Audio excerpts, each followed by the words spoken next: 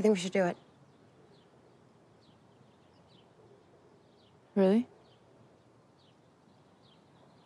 Really.